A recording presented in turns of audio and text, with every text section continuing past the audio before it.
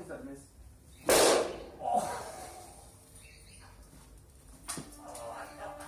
Hey there guys, this is a review of the LARP armour from Ironwoods Shop on Etsy. Specifically the Elf Braces and Greaves, that's these and those, and the Savage Warrior Cuirass, front and back. Whoops, starting with the Savage Warrior Cuirass, here we've got the back and the front.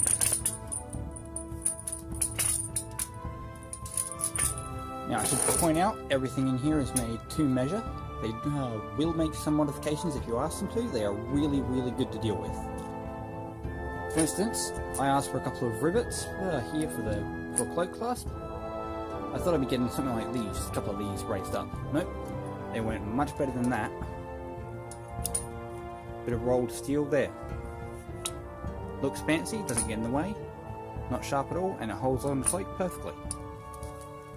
Armor thickness is... zero that out.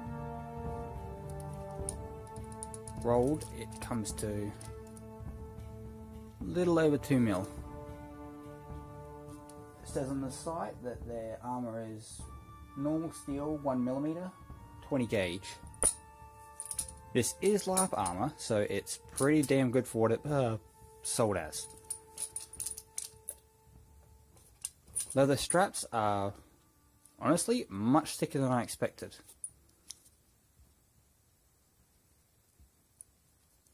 Zero that. Leather straps are all about 3mm.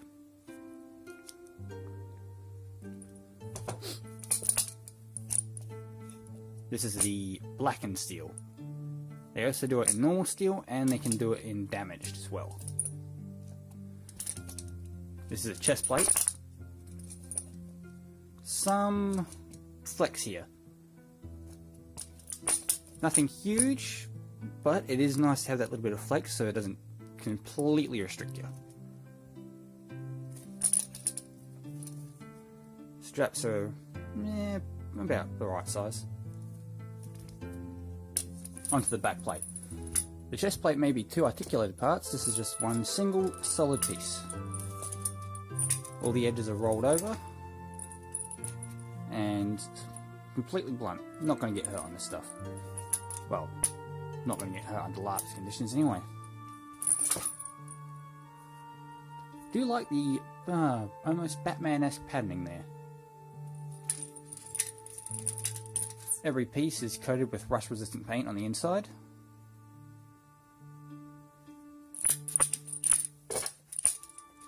And it all fits together quite nicely. Fits a lot better when you actually focus. Fits a lot better when you're actually wearing it though, obviously. Sorry about that.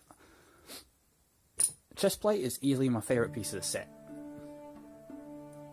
It's comfortable, it's much lighter than you'd expect considering it's made of steel.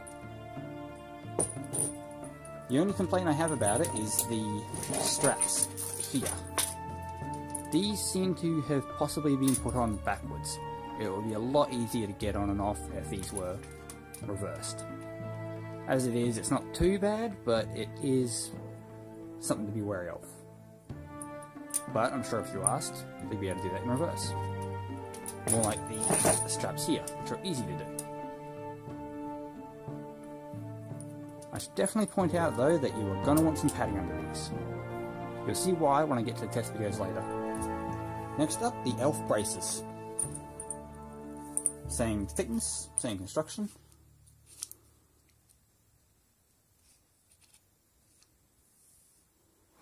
A little over 2 mil thick. I think it's supposed to be 1 mil where it's not rolled, but yeah, probably about 1 mil when it's not where it's not rolled. Again, rust coating on the inside. Thick leather straps everywhere. It's all blackened.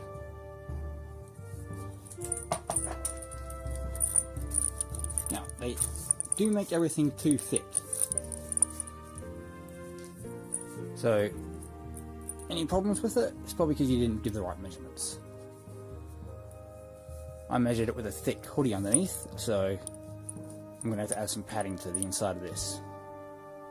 But the rest of it fits perfect. Articulated there with a leather strap. Doesn't really get in the way when you're handling things. Perfectly safe and comfortable for LARPing. Or even just wearing as a cosplay.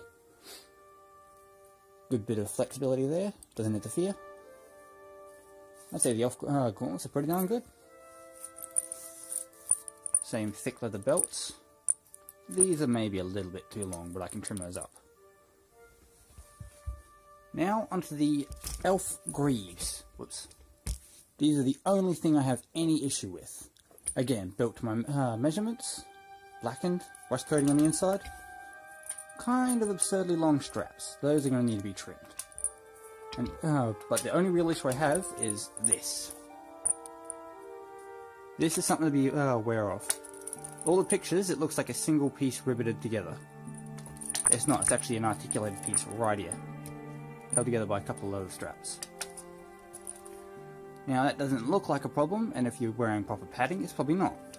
But during the testing, I got a really good strong blow there. It bent right in there and dug that piece into my shin. Not fun. I will be adding a lot of padding to the inside of this, even when I'm wearing the proper gear. But otherwise, you got a lot of flexibility. It's still fairly lightweight, perfectly comfortable, really well sized. With just some padding, it'll be perfect. Alright, onto a bit of an overview of it then. So, it's a pretty lightweight, made to fit suit of steel armour for LARP. Looks great, looks beautiful, perfectly fine for costumes as well. Ignore that massively long strap, I'm going to have to just cut it in about half. So, how much do you pay for this? It's custom made, made to fit, blackened, rust proof on the inside, actual leather straps and fittings, some customization work, and it's, for what it is dirt cheap. Under 400 Australian. That's a little over 300 US. And like I said, they will customize for you. If you want to know something, ask them. They are really good to work with.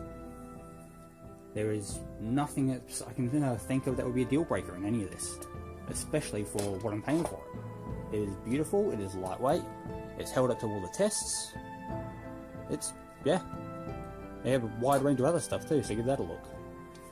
Alright, I'll cut to the tests in a minute, but the tests were performed with a foam LARP sword, not this exact one, just one very similar. This was probably the most problematic thing. Only because we were more confident in how strong the armor was at that point, and, well, a bit more padding, like a extra thick hoodie, and I would have been fine. Like I said, the only concern was that one articulated part down here, on the inside of the shin guards, the greaves, and if I stick some padding on there, some thick jeans or something, it'll be fine. So we finished up with that. We also tested with a modified Nerf gun.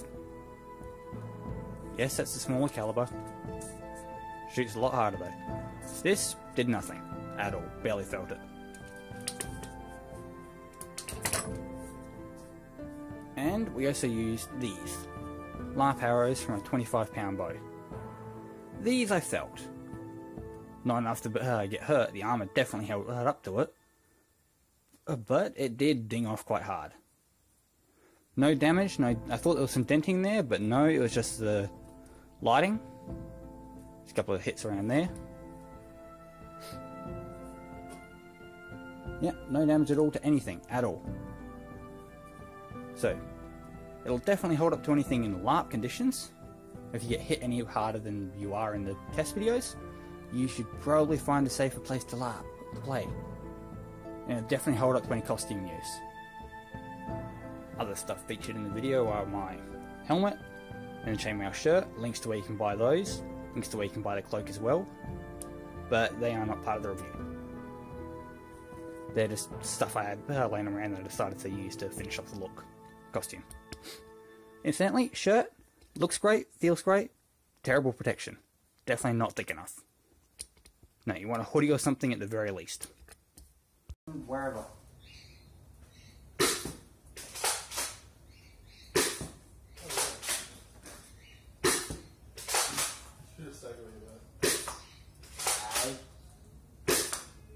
Hit the armor. Huh?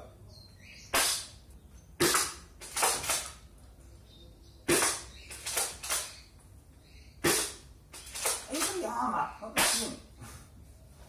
Oh, I think that's as good as it. Alright. Didn't feel a thing.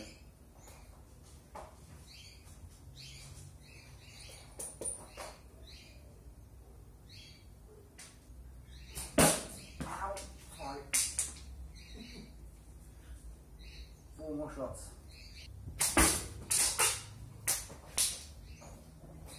My ears are...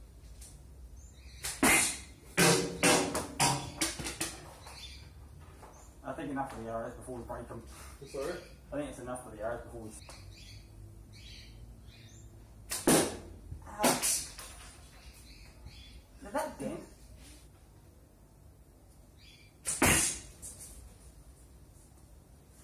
One more, that was a cheap shot.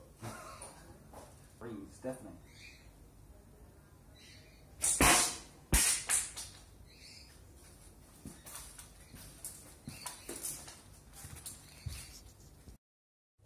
And you can step it up and go light first.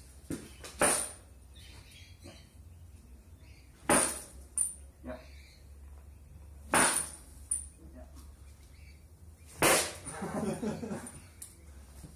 Chest?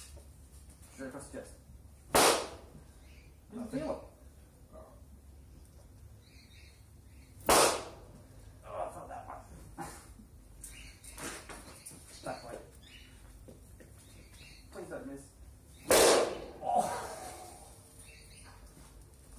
Oh, I felt that. It shouldn't.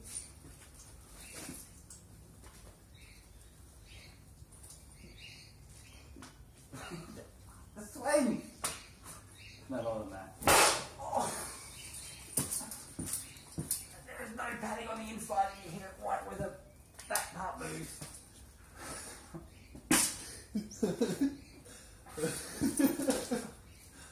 Oh.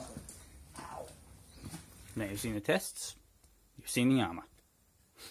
If you're looking for some decent, strong, fitted, lightweight steel armour, well, Ironwoods Shop. They're great. They've been really a delight to work with. And they have a wide selection of stuff. So even if you don't like these exact pieces, go ahead, have a look on the shop anyway. Link down below.